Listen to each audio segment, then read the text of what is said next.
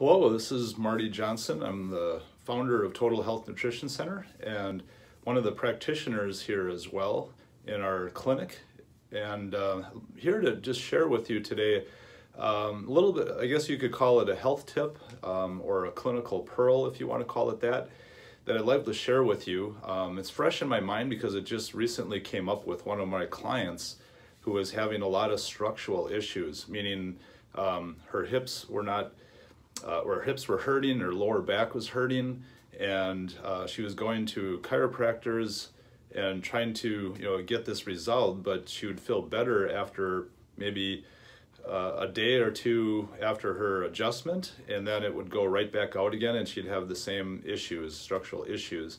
So I want to kind of share with you what we found with her and what I find with different people that might be a blessing to you as well.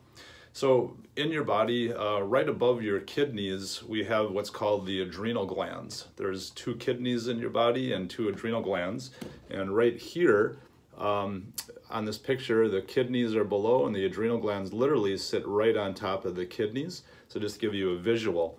But these small glands about the size of a walnut really play a huge role in many things. Blood sugar regulation, your energy level. You probably heard of adrenaline, which is produced by the adrenals. So the adrenals are responding to everything that we do stress-wise, whether it's good or bad stress, including dietary stress. So when we eat too many carbohydrates and sugars, that stresses the adrenals because they have to play a role in helping the liver metabolize glucose. So anyway, these guys, these adrenals really take a beating, especially with many of our fast-paced lifestyles, meaning there's a lot of pressures, work, kids, doing a lot of things that, and then maybe not even getting enough sleep. So after a while, these adrenal glands can start to diminish in their function, and many different symptoms can take place, from fatigue to, in the initial phase, even some anxiety and fatigue at the same time, where you're feeling anxious and I call it wired and tired. People can have sleep disruption where they're falling asleep and not staying asleep. But the purpose of this particular video is people will start to actually have what's called ligament lax. And ligament lax is really exactly how it sounds. The ligaments in your body are just more lax. They're not as, they don't have the tonicity, they don't hold things together as well. So you're more likely, your structure is more likely not to hold together as well. In severe cases of adrenal stress and ligament lax, people can be walking along and more easily just roll their ankle because the ligaments aren't holding things as stable, or tweak your knee. But with this client I was telling you about as an example with their hips and back, what can also happen is a pattern where the ligament called the inguinal ligament, which is right in the groin area. A lot of people end up with inguinal hernias, they're called, right in that area.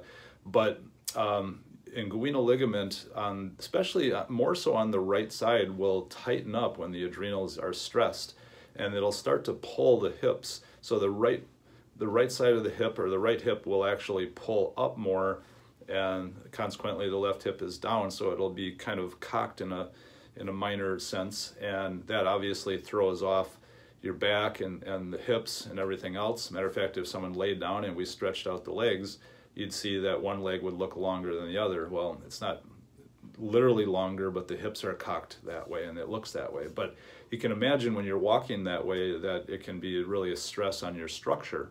So this is what happened with this client, is her adrenal stress was as such where it was creating this disruption or pulling on that inguinal ligament, consequently affecting her hips.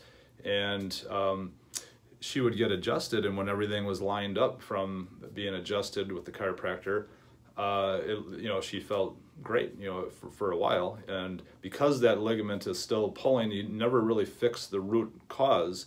The adjustment helps, but if you don't fix the root cause, like the adrenals in her case, within a day or so, it was just pulling right back out again, and she's in the same boat. So we see this many times where people might be going to the chiropractor for 2-3 times a week even, and just not seeming to be able to hold their adjustments.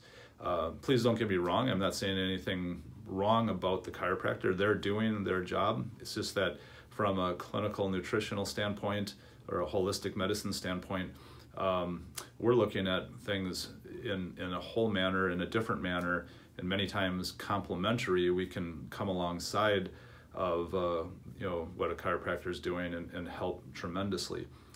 Many other examples of things that can affect structure when certain organs are out of balance, but wanted to share with you this adrenal issue and what we call ligament lax, and really could make a big difference in a lot of people's lives if we just are able to fix the adrenal. So if you're interested, if you have this issue and you're interested in getting help in that, just give us a call. 262-251-2929 is our office number, or you can go to our website.